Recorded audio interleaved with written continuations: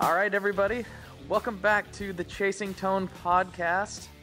I am Blake Weiland, and in this special edition, we call this edition the Brian chills outside while eating a cheeseburger and Blake sits on the other side of the country hungry edition. Hello, Brian Waltworth. Hello. Wait, I thought I was Blake Weiland this time. Since you did the I thought you were going to be. I thought you were going to be me, and I was going to be you. And no. Oh, is that how we were going to play this? No, I'm just messing. Okay. No, but you're right. I totally am eating a burger, or actually, I'm not eating, but I'm preparing a burger to eat. And it's 83 and sunny here today. I've been stuck inside my man cave. The shop, so to speak. And so I really haven't seen much of the outside. And so I thought, you know what? Before the sun goes down this last hour, I'm actually going to go outside and see what it looks like whenever it's 83 degrees outside. There you go. And so I thought, you know what? Nobody's home. I'm going to make me a burger. I'm probably going to grab a beer whilst I make said burger. And that's what I'm doing. Right. And we're going to, you know what? We're going to record a podcast while we're at it because it's your show and you can do whatever you want. Right. And if you don't like it, change the channel. That's right. You can go over to the tonemob.com podcast where you can listen to the episode with Robert Keeley who ate a sandwich during that recording. So there's lots of... I didn't know you had one with Robert. I got to listen to it. Oh, you'll like that one. That's a great episode. Is it up? Yeah, that's kind of an old one by now. I think, I don't remember. Maybe episode 12 or something, 13. It's back there, but it's his name's on it. You won't miss it. I will hit that up after we get off of this podcast. It's very nice. I like listening to real podcasts every now and then. Real. You know? Well, then you should probably tune into something like, I don't know, 60 Cycle Hum or something if you want to listen to a real podcast. I always feel like this podcast is kind of like, just me. It's like Brian after hours. Mm-hmm. You know? What does Brian do in his spare time? He makes burgers, drinks a beer, and looks at the sun. Amazed how it's still shining. That's not, that's not a bad way to spend your off hours. That's a pretty solid American use of your time. Right. And I have to apologize for anyone who can hear it in the background. There's a neighbor, and he's a distant neighbor too, but apparently he's got a very loud mower. Mm-hmm. I think he's got like a 454 V8 in that thing, because I swear, with an oversized camshaft and headers and nitrous and everything. Because I swear it sounds like he's mowing some serious grass, and it's like super loud, and he's like a half mile away or something. So wow, yeah. Well, I mean, I live in the middle of nowhere, so yeah. Well, that's cool. Well, I can't hear it on this end, if that's any consolation, so hopefully the listeners aren't too annoyed right now. But with all that said, you had a couple interesting topics that I think we should tear into and then promptly run away from, like we normally do. Indeed. So let's hit up with probably the most interesting thing I think we can talk about, and that is how likely is it for a new pedal builder to break into the pedal building business? I think that depends on a lot of variables. I think for a new builder to make a name for themselves and kind of be around as a sustainable entity, I think they have to have the product quality has to be there. That's just not even an option. If you have mediocre product quality, you're going to die shortly. Honestly, I think almost everybody, at least that I've seen, almost everybody coming out and trying to do it, their stuff's really good. I really haven't seen that much crap, with the exception of a few I won't name. Yeah. But, for the most part, everybody's stuff is pretty damn good. Yeah. Because it has to be. Or yeah. I mean. It's, no one's, there's not a whole, back in 2006, 7-ish, 8-ish, whatever, there was a lot of guys, buying build your own clone circuit boards or even kits and trying to break into business that way. And I don't see a whole lot of that stuff anymore. People are drawing their own boards and, making their own stuff. It's cool. It's a cool time. It really is. Because there's so many great things out there. Yeah, for sure. So I mean, like with that said, like so okay, you can't really separate yourself by having a high quality product anymore. That's just mandatory. That's what you have to do. Right. Yeah. So Yeah. If you don't, you're basically that's just your hobby. You yep, know. yep. So you got that established. I think the next thing that's just like a foundation. You just have to do that. Like Right. the next thing It's is it's it's like the sizzle in your burger. You know. oh, I'm I'm telling you, I'm looking at this burger right now, thinking I may have to pause this podcast and chow down on some burger. oh man, you might have to pause it because I otherwise I'll start eating my phone. I will abstain from chomping in everyone's ear. I promise. I don't there's promise, but I'll try. there's a mute button. You can just listen to me ramble and eat your burger. And then in the meantime, like that's right, right? Yeah, exactly. Ah, very good, very good. Anyway, so pedal builders, new Yeah, so businesses. so pedal builders and businesses. So yeah, I think the next thing they have to do is, and I'm just kind of talking from a business perspective, you have to have a unique presentation of some sort. Like, why is your thing cooler than the other guy's thing? Now, it could be because you got a truly unique product that hasn't came out before, which is Oh, tougher to do. or I Or might, if I can interrupt here for a second, or it please might be do. that you took a pedal that looked like something that's very popular and expensive, and you put something really kick-ass in place of it. No one expected it. I still say, Pelican, like 3 thumbs up, man. That is completely awesome. I love it. Love it, love it, love it. He's gonna love that. He's that's gonna make him feel warm and fuzzy inside. I know that because he's one of my best friends. So, there you go. But that kind of goes back to that like unique form of presentation, and that's part of the reason we kind of brainstormed that idea. So, Mm-hmm.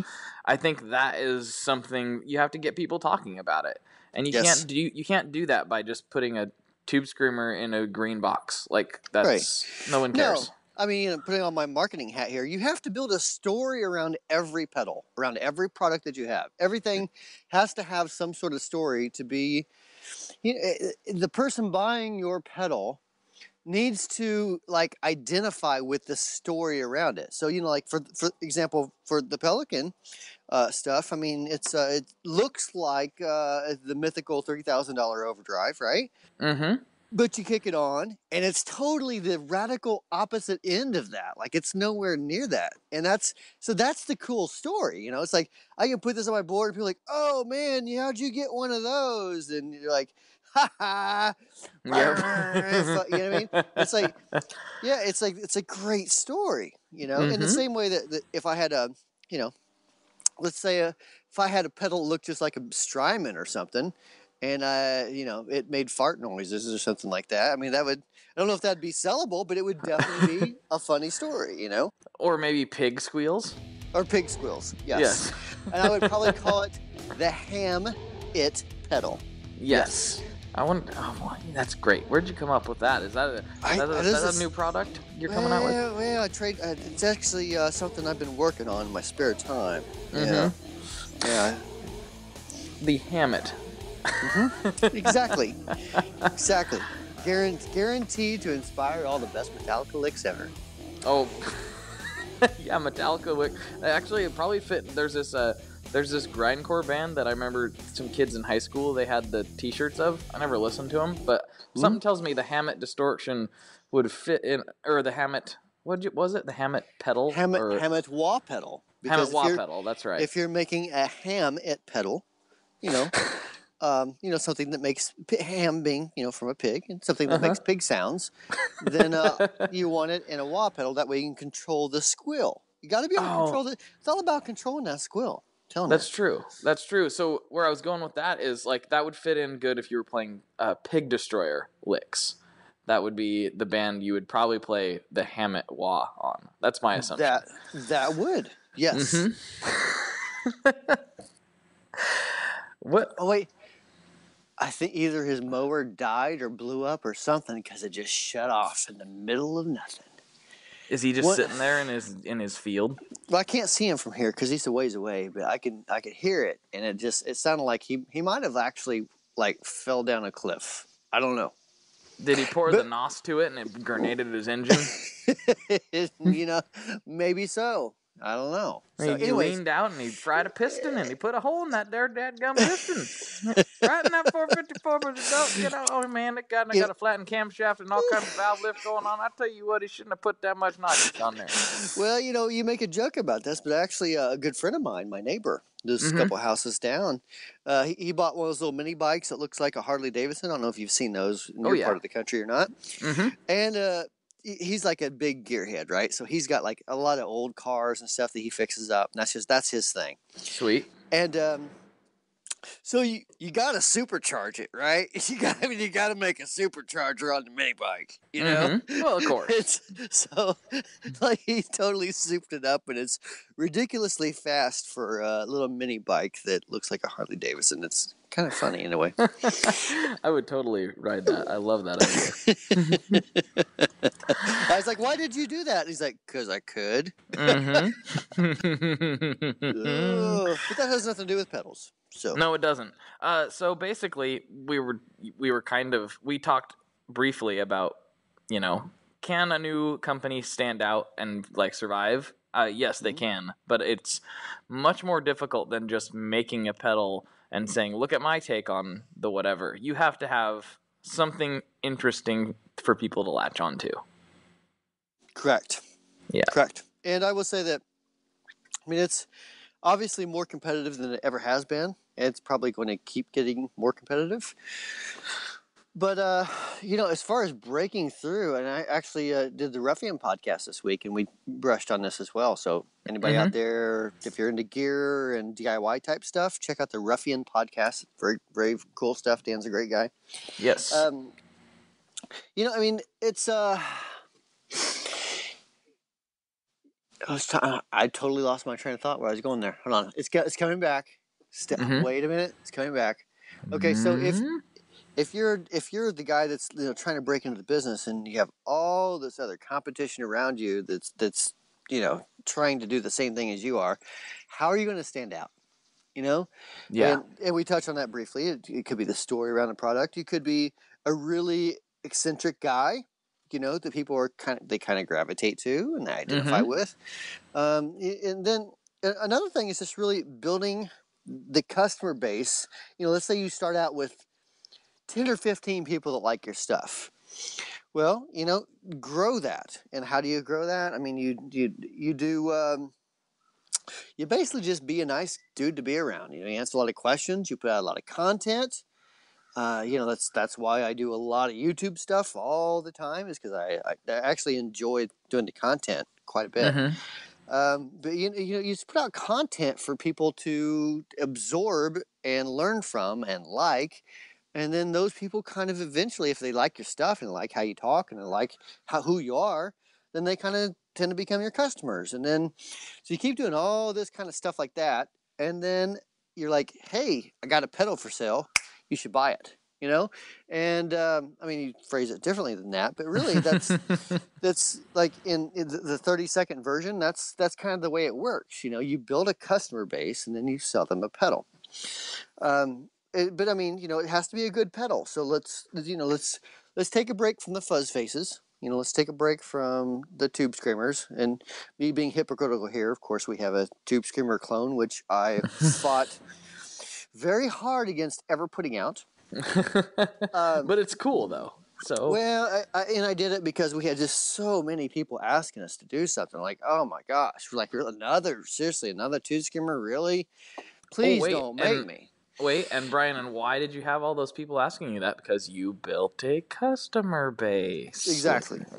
So that's another part of it. So when your customers say what they want you to do, you do what the customers want, right? So like if they said, I would love to see what you would do with a tube screamer circuit. If I was like, screw you guys, I'm gonna make the anti-tube screamer, man, just because you want it, Like that's probably not a good way to go about it either, I'm gonna produce a super high gain fuzz that scoops out all the mid. Oh wait, that's a big mouth. Exactly. And it's only gonna sound good when the toe knob's in one position. That's right. No, I'm kidding. uh, I'm kidding. I love I love the Big Muff stuff. oh, I do too, I so I much. love I love modifying it more than I like, you know, I don't know, the stock circuit. Nothing against Mike Matthews, but um, yeah, I mean it's a great circuit, man. It's a great fuzz circuit. Totally different than what other people have done. Mm, For I mean, in its time, I mean, of right. course, everybody now has Big Muff clones, but in its time, it was quite different. Oh, for So sure. And that's a different sound. That's a different sounding. Yeah. Back when it came out, that was there was nothing that sounded like that. right, So I love Big Muffs. I really do. yep, yep. So any other advice that you would offer to the prospective person who wants to build make a business selling guitar pedals? I think one thing to be really, really clear on, and it's funny that I say this like I've sold so many. You're the guy who sold pedals, but this is kind of what I'm gathering from being in the industry now at this point is really you need to manage your expectations. Like just because you are putting even, you can speak to this, just because you're putting out lots of pedals every month doesn't mean you're going to be a gazillionaire. And I think some people still have that perception. Well, Like, that you know what I mean? again, it's not like I'm making any money off affiliate sales from the Ruffian podcast, but we actually hit on this as well. And yeah, I mean, you have to okay. Don't ever go into the music business in general at all.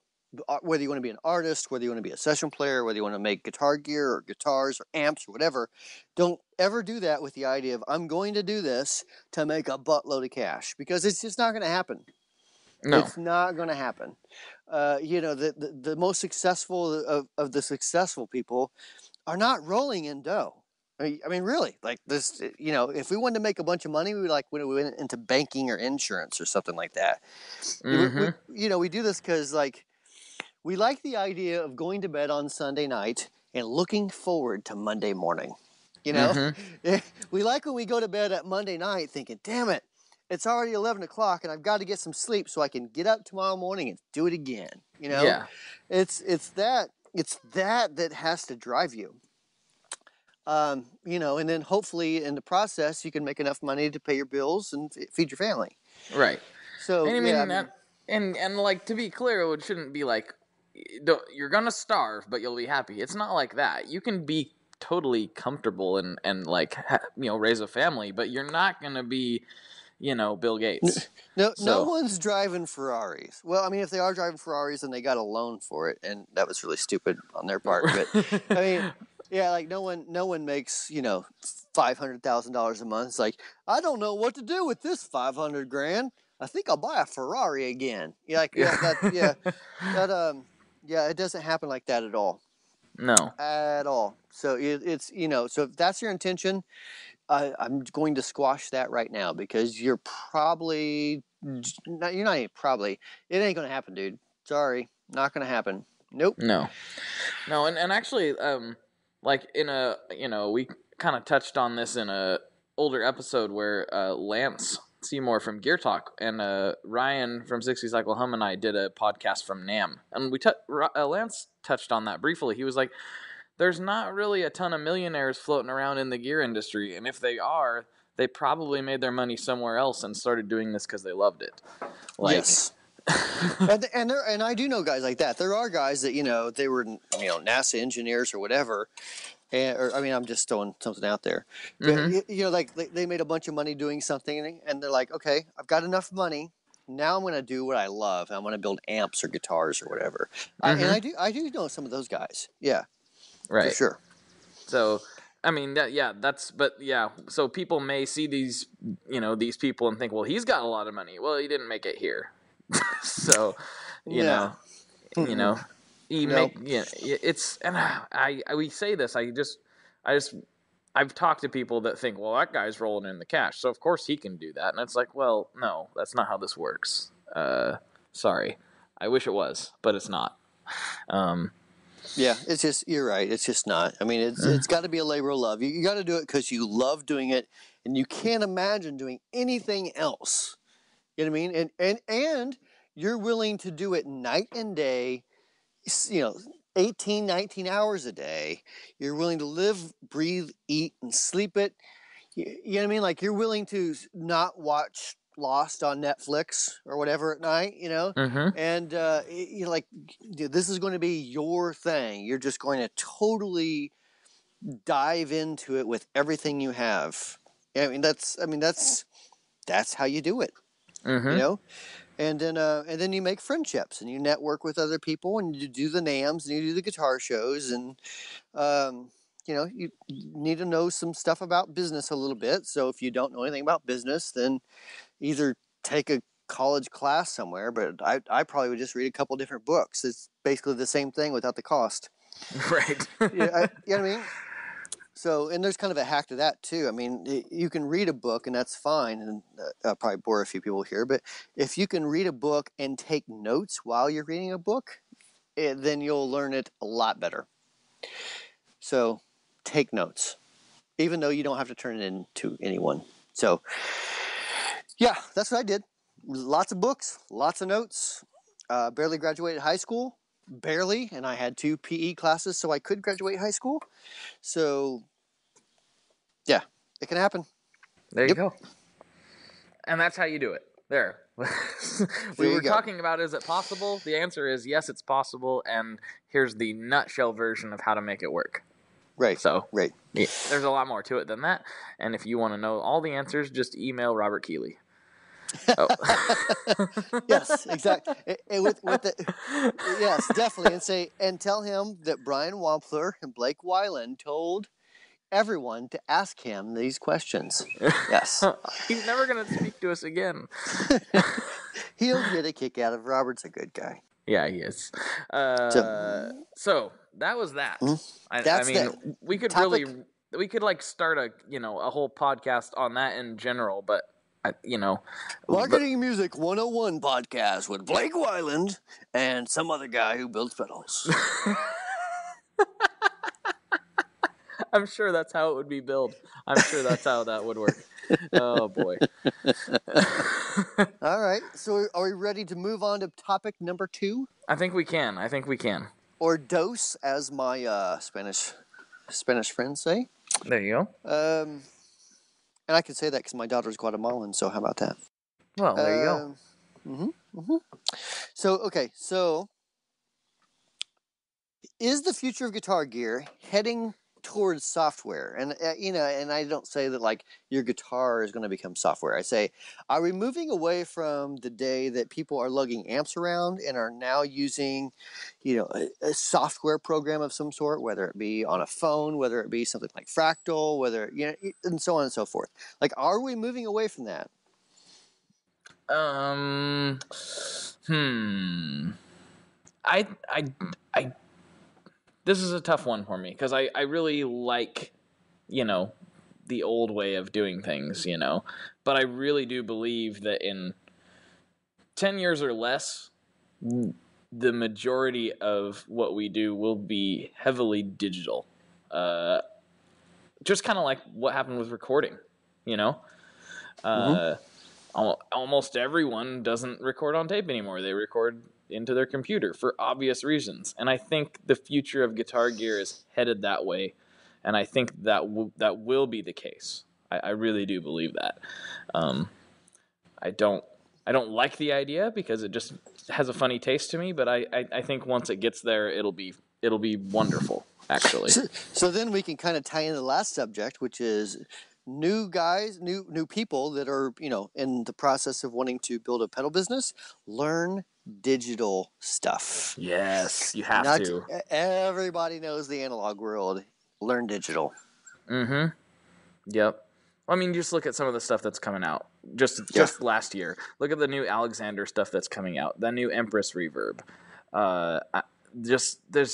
It's just like, and this is crazy stuff. I mean, the Empress reverb is going to be so cool. They're already like starting their forum up and asking people what new reverb sounds do they want them to create, so you can download it from their website and upload it to this pedal, just like kind of like what TC does with the tone print stuff. It's just Right. it's crazy. Or is it kind of like the H? I haven't dove into it much. Is it kind of like the H9 type of thing, or? Yeah, it's sort of like that. It's a MIDI control. I can't even remember all the features. It's got so much that it can do. But yeah, it's very much like the H9, but just strictly for reverb for the time being. I'm guessing they're going to use that platform to do other things in the future, just based on how in depth it is. I don't know that. I've never talked to those guys. That's pure speculation on my part. But you know, it's Okay, it's a really cool looking unit. so you personally, I know you play at the band every now and then, right? Mm-hmm. Do you record anything? Mm-hmm. When you record, whether it be let's say you're recording at home at night, are you Okay. miking an amp, or are you running through something digital based? Everything that I've done has been miking an amp. However, on the same subject, I was just talking with Jay Leonard Jay about this, and he was talking about he just got a new Shure reactive load. Have you seen those? I have not. No. They're kind of a direct box that this is really simplified, but like the gist of it is that the load will kind of react differently to the amp, kind of like in the way that a speaker does, if that makes any sense. It does. It does. So it's an impulse response. Yes, that's the word I was looking for. Okay. So basically, they have the reactive load, and then he runs it into his computer, into a cab emulator of some sort. He kind of picks whatever he wants for that particular, because it's using a real, tube amp into the reactive load into a cab emulator, and he was just raving about the sounds he was getting and how easy it was, and he's silent recording, which for the guy in a house, it doesn't get any better than that. I mean, that's Right. perfect. Or I mean, if you're doing a gig and you have to throw some stuff in a cab somewhere, you know what I mean? Mm-hmm. Like, who in the world wants to throw a twin reverb into a cab? You know what I Right. mean? Yeah. So yeah, that stuff. I mean, that comes in very handy. So, and I'm wondering, like, at what point are we going to get to this I don't know, this line in the sand? We're like, okay, like this twin reverb weighs like 8,000 pounds, and this software program I'm using, or this app, or whatever it is at that time, Mm-hmm. like sounds 99.9999999% the same. I'm just going to sell the twin reverb, and use this other gadget. Right. Well, I mean, You it's know, kind of the same thing that we've talked about with like getting a amp and a box pedal, or actually lugging 5 amps to a gig. You know, it's kind of the mm-hmm. same thing, really. Like most people are Kind gonna of. go, give me the amp and the box. Like It, it's it, close enough. that's true, but in the Mm-hmm. same way that people got tired of walking, so they used horses, and now Right. people use airplanes. You know, Mm-hmm. so I mean, yeah, it's same sort of thing, but just a far more advanced version, I guess. Yeah. Yeah. I think so. I think it's gonna be it will be the way of the future. I mean, let's be like, this is what I'm envisioning happening. I'm envisioning in, I don't know what kind of time frame, but that you'll be able to run something like an amp into the reactive load into your phone out into the house, like PA system. You know what I mean? And have 99% of what you need. It may not be exact, but it'll be close. Because I mean, the phones are getting ridiculous with what you can do now. So Are you talking about telephones? not like rotary phones where you have to like spin the dial to dial up, kind of like what I have at my house. So it's like a party line thing, right? Yeah. No, I'm talking like your iPhone or your iPad or something. I think eventually we'll have the processing power needed to run this kind of stuff, and the algorithms will get advanced enough that this will just be much more portable, and yeah, that's kind of something I see happening. And I agree to a point, but I think the big change is going to come out whenever someone somewhere creates a program or app that makes it very easy for the DIY community to do it without learning a lot of intense, what's the word I'm looking for? Like coding and stuff. Yeah, basically like coding. Yeah, like Mm-hmm. so. In other words, it's like drag and drop. You know what I mean? Yeah. So once you can like drag and drop something, and it makes it easy for the entire community of people that want to do it, then I mean, I think that's when everything gets really big and really fast, and immense growth happens then. I Right. think. I agree. Well, I mean, let's look at what happened with the FE1 platform. You know? Yeah, I mean, yeah, everyone, and for those who don't know what in the world we're talking about, FE1 is a chip, and it's also called the spin chip, Mm-hmm. and it basically you get it, and it has like 9 or 10 programs already pre-installed. So you like your reverb, your chorus, your phase, your echo, etc. But so you can use those stock programs, but like Nuneberger uses a lot. Is it Nuneberger? New Neighbor, right? New Yeah, Neighbor. yeah, I think that's right. Yeah, there you I, go. I Yeah, I said think you said Nuna Burger because I you're said eating a burger. I said Nuneberger looking at my burger. I'm sorry, dude, Brian. I'm totally sorry, man. Yeah. So That's all so good. so it's this new Fandangle Nuneberger thing. Um, Anyway. anyways, so yeah, I mean, so you could do like the coding isn't. I don't know. It's not drastically that much harder, and there's a ton of tutorials that really show, type this in whenever you want this to happen, that type of thing. There's a lot of stuff like that around, but it's still not drag and drop. And there was a company a few years ago, and I'm trying to remember what the name of it was. And he was trying to develop a drag and drop feature, where Hmm. you had a pedal, you plug it into your computer, and it was very much a drag and drop. You want chorus, you drag it over from, the left side of the screen to the right side of the screen into this bank, and boom, you got chorus.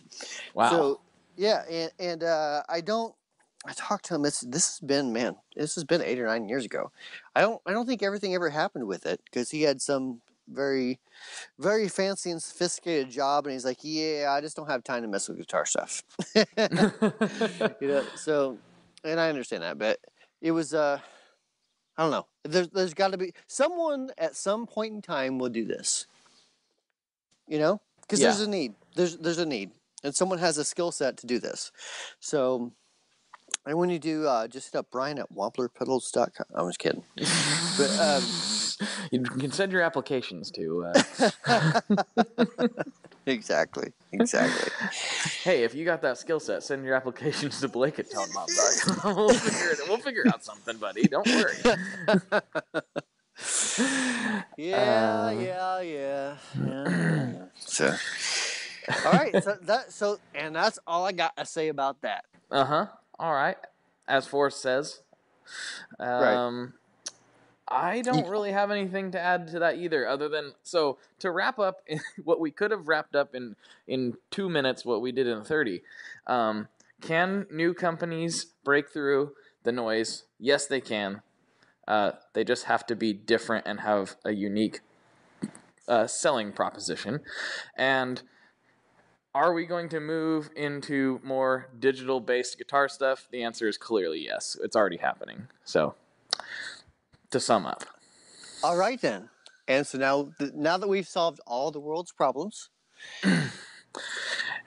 right? Well, there's still this world hunger thing, but I was just gonna send everybody to your house to eat burgers, so that'll be fine. You'll take care of that. I'll split it with all of them. Yeah. I'll cut it into billions. We'll be fine. Yeah, just this cow will live on through us. Anyway. All right. So I will say, so if anyone out there has questions, email podcast@wamplerpedals.com. Mm-hmm. And Blake, since you started this lovely podcast today, Yes. you get to end it, my friend. Oh, well, thanks, Brian. And if you guys want to basically like laugh at me, you can find me on all the social media stuff. Hit up tonemob.com. It's there. There's a podcast where you can hear me ramble even more than I did today. And yeah, that's that. So All right. And you know what? what? Stop if you're driving right now, or if you're at work. Just stop whatever you're doing. Tell your boss you're going to take a break. Leave an Mm-hmm. iTunes review that says something positive for us. That There way you go. we can continue to keep growing. People will see us whenever they type in a guitar podcast on the iTunes or whatever. Like that would Mm-hmm. help us. If you want to actually help us, and we do these for free. I don't pay Blake. Blake doesn't pay me. So we do this out of love and because it's fun, So please put a review out there of some sort, preferably with 5 or 6 stars. Even though there's only a 5-star minimum, try for 6. Try for 6 if you can. No, that doesn't mean to leave a 5-star and then a 1-star. That would not be good. Yeah, don't do that. Yeah. So Yes, and I'm gonna piggyback off that. sure. Tell your friends. That's another super awesome thing you can do. You know. You know, you know what? If you're a younger kid, go ahead and load this podcast onto your parents' phone. And that, Ah. you know what I mean? And so they're Yeah. like, what is this thing playing on my phone? And you're like, nah, Mom, it's gonna tell you how to, it's gonna tell you how to live a healthier life or something. Right. And you know, just do that, Yeah, that'll work. That'll work. And then you can Snapchat your friends about it, or Snap. Yeah. Exactly. Yeah. Mm-hmm. You can do the Snapstagram or whatever you call it. Yeah. Yeah, the Snapstagram. That's what it is.